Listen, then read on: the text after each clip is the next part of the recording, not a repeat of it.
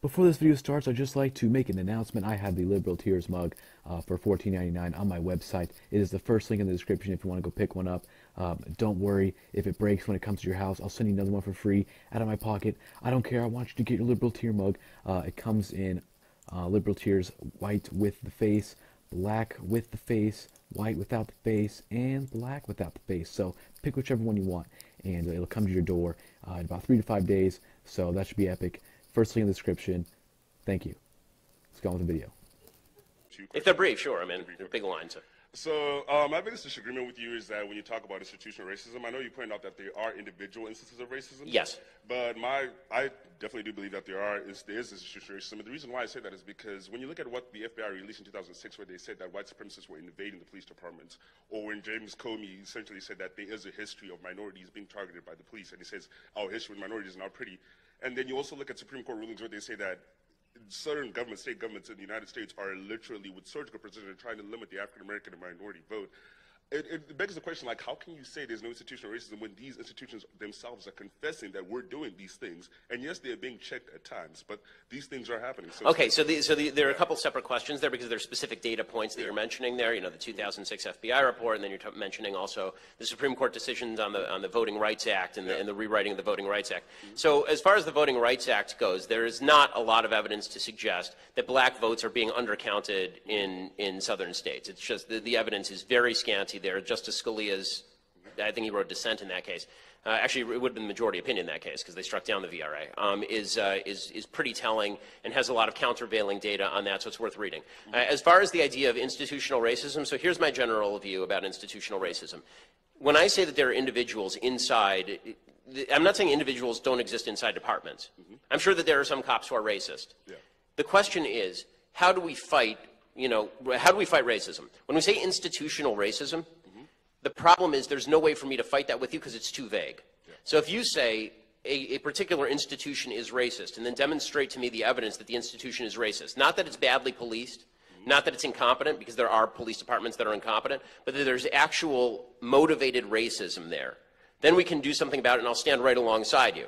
But my problem is that when people say institutional racism, it seems to me a broad rubric under which they can subsume all complaints about American society or the cops. So you'll have situations where a black guy gets shot by the cops, and the first reaction is not, was the cop incompetent? It was the cop had to be racist because there's a white cop and a black guy. Right? And so what you've seen is the DOJ in some cases, like for example, Seattle Police Department, they'll say that there's institutional bias there, but then they'll provide no actual evidence of institutional bias. They'll just say a disproportionate number of black people were imprisoned or arrested by the police department. Well, is it possible that a disproportionate number of black people were criminals in Seattle? Sure. I mean, that's actually what they found in 1994. They thought that there was institutional racism at the Highway Patrol in New Jersey. There's a federal case about it. And what they ended up finding, they did a study that they then tried to quash. And what the study found is that they were actually underprofiling black people, that there were just more black people speeding in New Jersey. So the point that I guess I'm making here is that I like when it's great that you're coming up and citing individual instances of data, and I want to look at each of those instances of data. I don't want to say that there's broad institutional racism in the United States because you have to name to me the exact institution, and you have to name to me how it's spread throughout that institution, and it isn't just individuals within that institution, and then we can change it. Okay, so that's an institution that has racism. That's not the same thing as arguing there's institutional racism in the United States as a general rule, because that suggests that America is generally racist, which is something with which I disagree. So, yeah, I might agree with you that there are certain instances of America where it's not generally racist. But then in those cases where when we do discuss that racism in that institution, it's hard as a black person because you're then told that you cannot discuss this because you're calling out people. Like when you start talking about white supremacists in these organizations, not to say that all cops are white supremacists, but they are there. Like there are some that were invading, like you said. Right, and if you find the cop who's a white supremacist, again, I'm willing to stand by you. The problem is when you make blanket statements like there are cops who are white supremacists. I'm willing to say there are, but the percentage matters here. I mean, are we talking about 70%, or are we talking about like one guy? Right, so that I think is the big debate here, and so that's why whenever I have these conversations, I try to narrow it down to what's the most specific thing we can talk about that we can solve together. Because I promise you, I will go out there with you and protest against a racist shooting, like when Walter Scott was shot in South Carolina, I'm on your side, right? I'm on the side of the person who was shot because that was a terrible shoot. Everybody saw that was a terrible shoot. But when people say that what happened in Ferguson, Missouri with Michael Brown, when they say that it was hands up, don't shoot, that's white racism, there's no evidence of that whatsoever, and that was actually an attempt to get a cop on the basis of really bad evidence. Okay. So I think that it's incumbent on us to actually show our work. Okay. Instead of just saying institutional racism, let's go out and protest, let's find the specific instance, and then we can solve it. Then we can solve the problem together. Okay. Last question. Yeah, sure. So essentially, yeah, because just to add on to that, like, so I do agree, but then oftentimes when we start protesting, when we start doing all these things, there is this general fear that there is this conversation where it's already looked at as and we're delegitimized because they say, okay, African Americans are just going crazy, black people are just going crazy, and all these things, and it's hard to have dialogue. And I mean, if that happens, that's wrong. Yeah. I think that it depends on the nature of the protest. So my problem with the Black Lives Matter movement, as a general matter, to take an example, is that when you say things like Black Lives Matter, the implication is not the one that, like, other lives don't matter so much as it is the suggestion that there are a bunch of people, a broad swath of people in America who don't care about black lives. That's the implication, and I don't think that's true. I don't think that's true. I think that we all care about black lives, and I think that if the question were, what should we do about this particular shooting, that's one thing. But if the idea is that cops are shooting black people because black people are black people, I don't see any statistical evidence of a trend of that. So that's the problem with BLM. BLM tries to draw a trend from an anecdote. You want to protest the anecdote, I'll protest the anecdote with you. You want to protest the trend, you first have to identify to me statistically the trend exists. Okay. So, great. Well, sorry, I don't want to cut you off, but I appreciate it. Okay. So yeah, I'll just finish off with this. So yeah, so I agree with, okay, so on the Black Lives Matter trend, yes, we do need to look at cases individually, and yes, we do need to, because sometimes there is this effect where you want to call racist immediately racism, and I agree with you, that's wrong.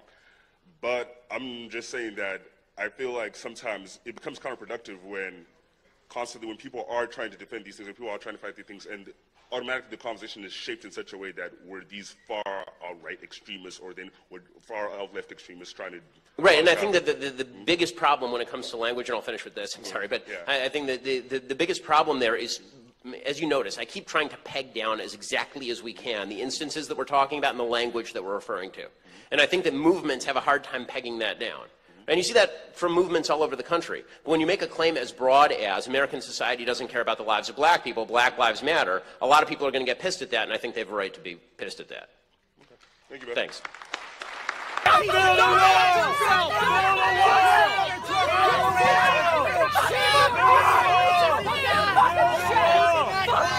Thank you. Yeah, go fuck you, you racist piece of shit, you fucking redneck. You want to walk out? Come on. Be peaceful. Go in peace. You fucking white trash! Be peaceful. Peaceful. Yo, get the fuck up!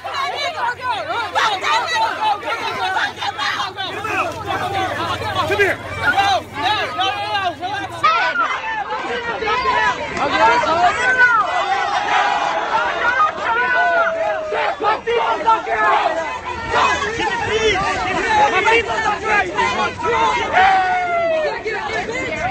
They just spit on her.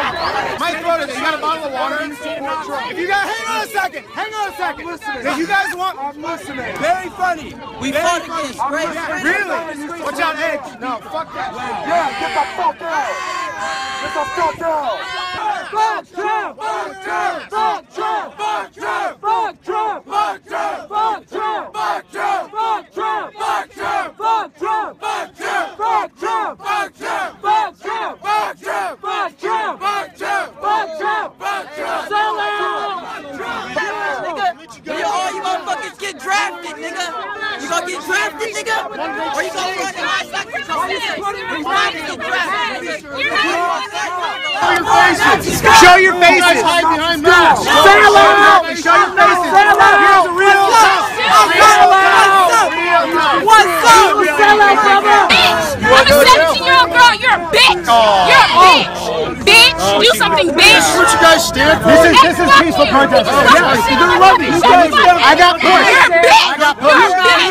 Actually, you guys are telling me again. Would you die for a right to speak like this? Would you die for a right to speak like this? I actually fought for your right to speak like this. We don't have any rights. You have the right to stand here and do this, don't you? And so do I. And so do I. Fuck you. Fuck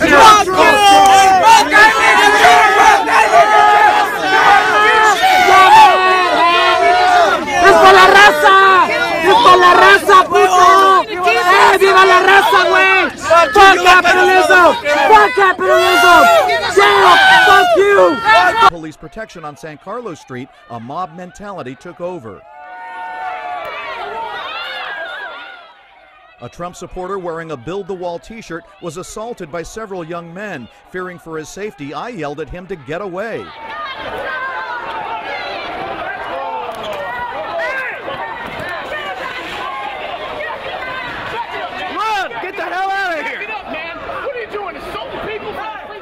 For several minutes, there was no police protection.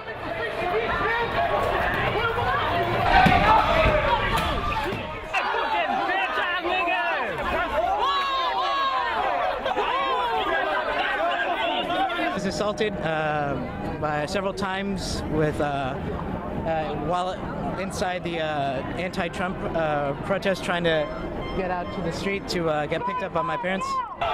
Let's do it. I feel like I'm gonna get plugged. No, that's cool, man. Free speech has had to go. Hey, hey, ho, ho. Be against free speech, it's got to go. Hey, hey, ho, ho. Fuck enlightenment, it's got to go. Hey, hey. I don't have a big dick. I don't have a big dick. I can't suck myself. Milo can suck his own dick. Get the fuck out of here. Well, I'm not gonna leave, dude. No, no. Why should I leave? Motherfucker, get the fuck Hey, don't touch my stuff, man.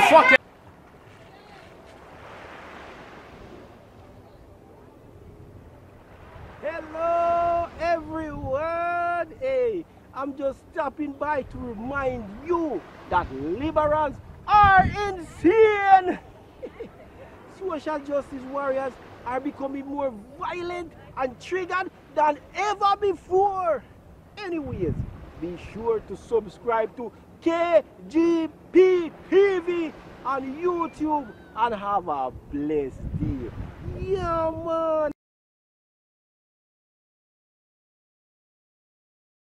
People speeding in New Jersey. So the point that I guess I'm making here is that I like when it's great that you're coming up and citing individual instances of data, and I want to look at each of those instances of data. I don't want to say that there's broad institutional racism in the United States, because you have to name to me the exact institution, and you have to name to me how it's spread throughout that institution, and it isn't just individuals within that institution, and then we can change it. Okay, so that's an institution that has racism. That's not the same thing as arguing there's institutional racism in the United States as a general rule, because that suggests that America is generally racist, which is something with which I disagree. Okay. So, yeah, I might agree with you that there are certain instances of America where it's not generally racist. But then in those cases where when we do discuss that racism in that institution, it's hard as a black person, because you're then told that you cannot discuss this because you're calling out people. Like when you start talking about white supremacists in these organizations, not to say that all cops are white supremacists, but they are there. Like there are some that were invading, like you said. Right, and if you find the cop who's a white supremacist, again, I'm willing to stand by you. The problem is when you make blanket statements like there are cops who are white supremacists. I'm willing to say there are, but the percentage matters here. I mean, are we talking about 70%, or are we talking about like one guy? Right, so that I think is the big debate here, and so that's why whenever I have these conversations, I try to narrow it down to what's the most specific thing we can talk about that we can solve together. Because I promise you, I will go out there with you and protest against a racist shooting, like when Walter Scott was shot in South Carolina. I'm on your side, right? I'm on the side of the person who was shot, because that was a terrible shoot. Everybody saw that was a terrible shoot. But when people say that what happened in Ferguson, Missouri with Michael Brown, when they say that it was hands up, don't shoot, that's white racism, there's no evidence. I think he wrote dissent in that case. Actually, it would have been the majority opinion in that case, because they struck down the VRA, is pretty telling and has a lot of countervailing data on that, so it's worth reading. As far as the idea of institutional racism, so here's my general view about institutional racism. When I say that there are individuals inside, I'm not saying individuals don't exist inside departments. I'm sure that there are some cops who are racist. The question is, how do we fight how do we fight racism? When we say institutional racism, the problem is there's no way for me to fight that with you because it's too vague. So if you say a particular institution is racist and then demonstrate to me the evidence that the institution is racist, not that it's badly policed, not that it's incompetent, because there are police departments that are incompetent, but that there's actual motivated racism there, then we can do something about it, and I'll stand right alongside you. But my problem is that when people say institutional racism, it seems to me a broad rubric under which they can subsume all complaints about American society or the cops. So you'll have situations where a black guy gets shot by the cops, and the first reaction is not, was the cop incompetent? It was the cop had to be racist because there's a white cop and a black guy.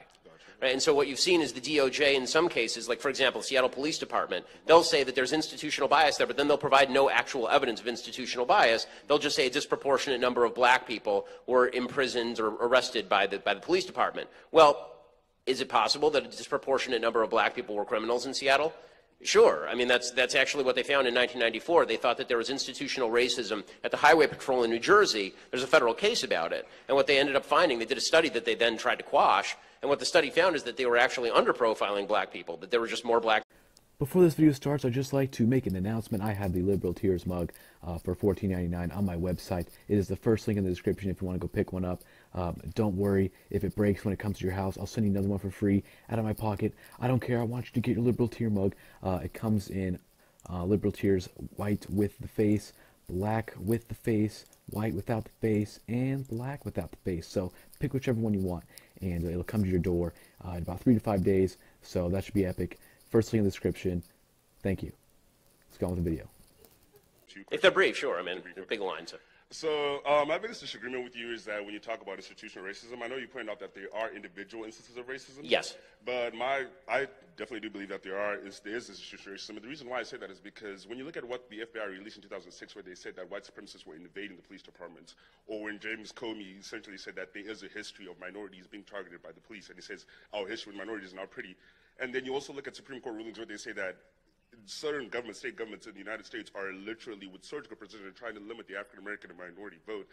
It begs the question, like, how can you say there's no institutional racism when these institutions themselves are confessing that we're doing these things? And yes, they're being checked at times, but these things are happening. So okay, so there are a couple separate questions there because there's specific data points that you're mentioning there. You know, the 2006 FBI report, and then you're mentioning also the Supreme Court decisions on the Voting Rights Act and the rewriting of the Voting Rights Act. So as far as the Voting Rights Act goes, there is not a lot of evidence to suggest that black votes are being undercounted in southern states. It's just the evidence is very scanty there. Justice Scalia's individually, and yes, we do need to, because sometimes there is this effect where you want to call racist immediately racism, and I agree with you, that's wrong. But I'm just saying that I feel like sometimes it becomes counterproductive when people are trying to defend these things, and people are trying to fight these things, and automatically the conversation is shaped in such a way that we're these far right extremists, or then we're far out left extremists trying to.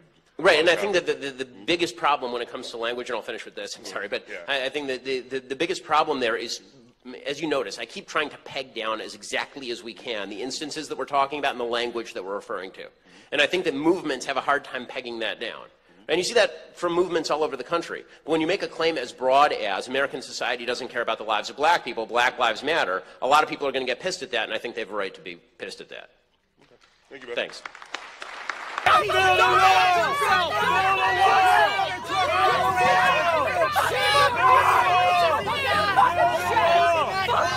Thank you. Yeah, go fuck you, you racist piece of shit, you fucking redneck. Do you want to walk out? Come on. Be peaceful. Go in peace.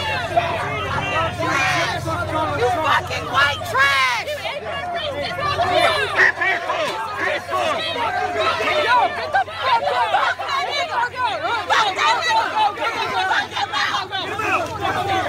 Come here. No,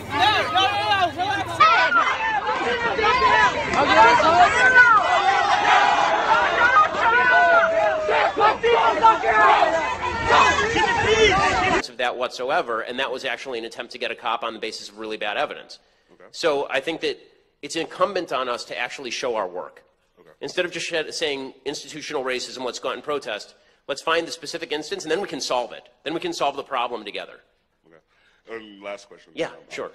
So essentially, yeah, because just to add on to that, like, so I do agree, but then oftentimes when we start protesting, when we start doing all these things, there is this general fear that there is this conversation where it's already looked at as and we're delegitimized because they say, okay, African Americans are just going crazy, black people are just going crazy, and all these things. And it's hard to have dialogue. I mean, if that happens, that's wrong. Yeah. I think that it depends on the nature of the protest. So my problem with the Black Lives Matter movement, as a general matter, to take an example, is that when you say things like Black Lives Matter, the implication is not the one that, like, other lives don't matter so much as it is the suggestion that there are a bunch of people, a broad swath of people in America who don't care about black lives. That's the implication, and I don't think that's true. I don't think that's true. I think that we all care about black lives, and I think that if the question were, what should we do about this particular shooting, that's one thing. But if the idea is that cops are shooting black people because black people are black people, I don't see any statistical evidence of a trend of that. So that's the problem with BLM. BLM tries to draw a trend from an anecdote. You want to protest the anecdote, I'll protest the anecdote with you. You want to protest the trend, you first have to identify to me statistically the trend exists. So, great. Well, sorry, I don't want to cut you off, but I appreciate it. Okay. So yeah, I'll just finish off with this. So yeah, so I agree with, okay, so on the Black Lives Matter trend, yes, we do need to look at